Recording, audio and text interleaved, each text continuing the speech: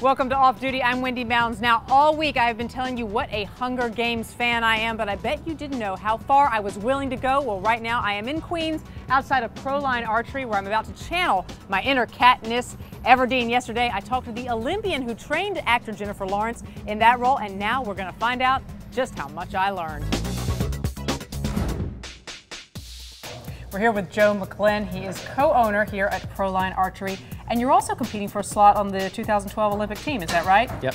How's that going? It's going pretty well. Good. Potential hopeful, and a couple of weeks we'll be trying that again. We will be looking out for you. Meantime, the Hunger Games, the movie's coming out this weekend. Have you had a lot more people coming in being interested in learning archery because of that? Yeah, there's been a great influx of kids coming into the shop wanting to learn how to shoot archery, and it's been good for business. Well, you're going to try and teach me. I'm not sure how well that's going to go. We're going to give it a shot. Let's talk about the equipment that you use. Walk us through the key pieces.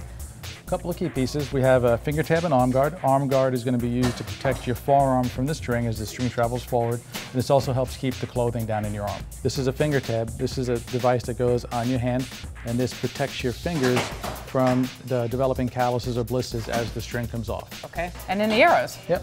Do they hang off my belt like they do with Katniss? Yes. They do? Yeah. Excellent. So this is going to hang on your right side. Okay.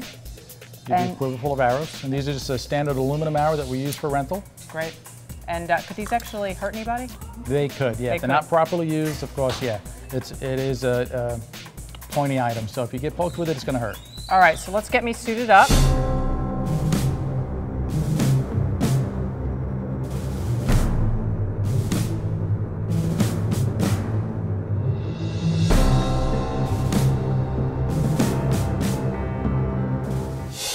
All right, I'm all suited up, ready to go. Is this all I need? Yep, that's everything you need. Okay, well, will you help me work on my stance? We're going to check in with Mr. Dan Neal. I don't know if he can shoot a bow and arrow, but that guy can sure drive a car. Let's see what he's doing now.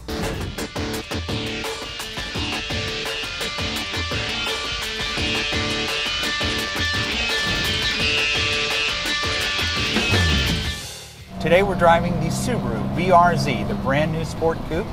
$25,000 to start, 200 horsepower, 2-liter 4-cylinder, 6-speed gearbox. It also comes with an automatic if you so choose, and most important, rear-wheel drive. This car adds to a very short list of affordable, fun rear-wheel drive sport coupes. Look, I'm going to do something that car reviewers rarely do, and that is I'm going to make sense. There is no point in getting a car that has 500 horsepower and foot-wide tires and driving it on the street and expecting to feel anything, because the car is so mechanically overqualified that you can't slide it, you can't break it loose, you can't really, throw it around. And if you are throwing it around, you're going, 110 miles an hour, and you're going to lose your license and imperil your family's welfare. Okay, you don't want to do that. God knows, I love horsepower. But not every car needs 500 horsepower. In fact, I think it's brilliant that Subaru has just given this thing 200 horsepower. It's enough. The thing only weighs 2,700 pounds. It's fun, affordable, and not that quick. But the beauty of it, the genius of it, is that it feels kind of quick. One of these days I'm going to get good enough at this, and I'm going to chase Dan Neal with a bow and arrow while he drives a car. But first I've got to learn to shoot. Now, do you need to be on the other side of me because I'm right-handed? Yeah, let's get started. I'll be on the other side. All right. So in terms of how you hold and pull, what's sort of the first thing I need to know? First thing you need to know is that the bow is drawn with 3 fingers, just like this finger tab is cut out. Okay. So you're going to hold the string with 3 fingers. Below this little, below, right between, yep, 2 below, 1 above. Okay. And now you're going to keep your arm straight. You're going to draw the bow straight back to the stance. Corner. Stance is fine. Okay. Feet parallel. Yep. Body straight. You're going to draw the bow straight back, and you keep your thumb down. You're almost a natural. That's great. Okay. Love him. Love him. All right, now before we get going to see if I actually am a natural, we're going to head about as far away from the world of archery as you can think. We're going into the world of Betty and Don Draper of Mad Men. They are coming back this weekend. Are you having a viewing party? Well, if you do, you want to listen to Elva Ramirez. Right now, she has an amazing cocktail that's going to help you get through it.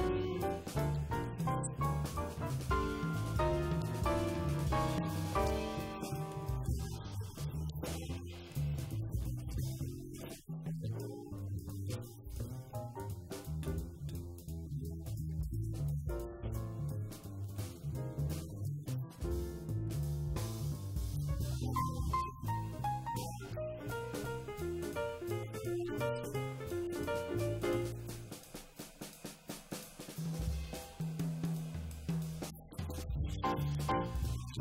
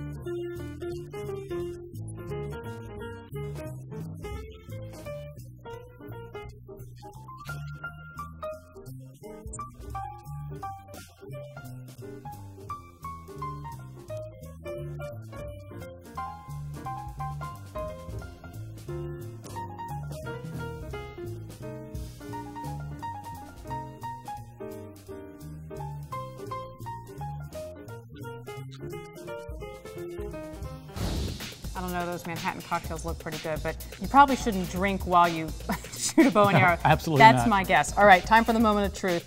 I'm going to teach me how to, do you say load the bow? Yep, is that load correct? the bow, correct. All right, so we're going to pull an arrow out of the quiver. Okay. We're going to pass the arrow through the window right here. Right. The arrow's going to go onto the arrow rest. Now there's green and white on here, on Correct. the end. Are these fins? Does it matter which way they turn? It does. The white vein needs to be on the left side. Okay, and then I'm popping it right here? Yep, it's going to click on the bowstring.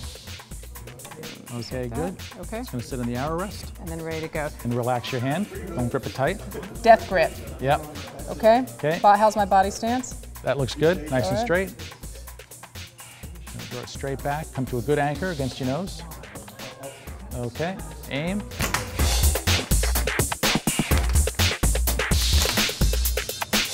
All right, I'm out of arrows. We have to wait for everyone to be finished. And then, Yep. how do you let everyone get their arrows? Do you have a sort of signal? Yeah, when everybody's finished shooting, somebody will say clear. And when they say clear, it's safe to go forward to get their arrows. Now, is there a difference between shooting sort of in a competitive sport like the Olympics versus shooting in the woods like Katniss Everdeen would be doing in the Hunger Games? Yeah, it's a different style of shooting. Right. So it's target archery versus traditional archery.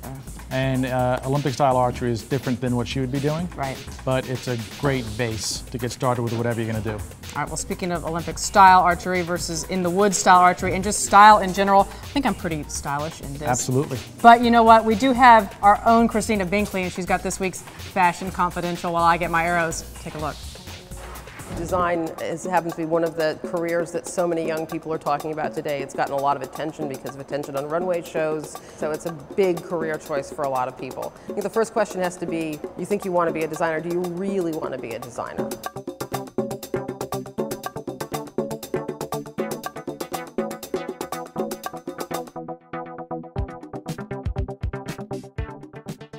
If you think you want to be a designer, once you've decided that you've got the talent to be a designer, you need to generally get a lot of practice. Most people these days go to school. You can also go and find a great designer to be a mentor for you and work as an assistant designer and learn the ropes that way. You really can apprentice. But if you want to have your own label, then you need a team of people to support you, and it could be a very small team at first. Designers tend to be very visual and often very tactile, and they see the whole world and everything they're doing through those eyes. A person like that needs to have a partner of some sort who's exactly the opposite, taking care of the business end of things while you designed. The biggest failing of a lot of designers is they don't have anybody to help them on the business end, and then they can't ever get their line going because they get taken advantage of or they run out of money. So we're clear, so we can go get the arrows. Yeah, we can clear. Okay. Yep.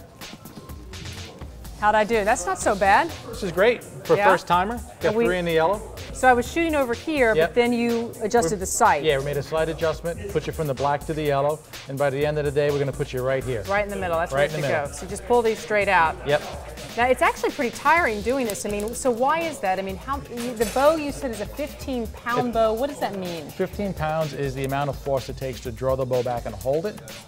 And then while you're holding it, you know, that's what makes the muscles get tired. So when I'm basically holding it back, I'm holding basically like a 15-pound dumbbell almost at this Correct. point. Yep. Got you.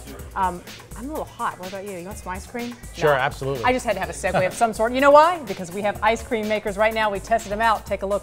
We're going to be back in a minute.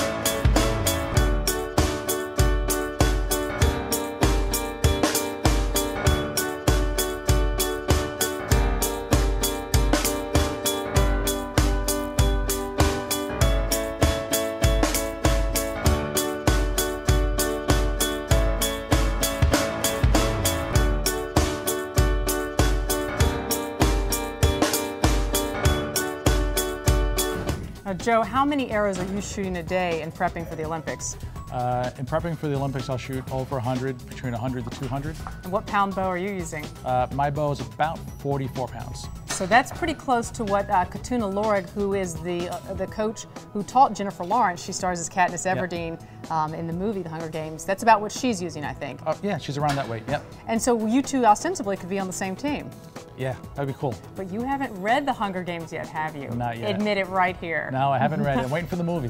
All right, well, that's this weekend. Yep. Are you going to plan to go? I'm going to try. All right, well, I'm going to get a few more shots in. That is it for today's WSJ Off Duty. Thanks so much to Joe for being here with us. Okay. We'll see you back here tomorrow. In the meantime, I'm going to try and get off a few more shots. You know, last one's going to be the charm. All right, here we go. Good anchor, aim.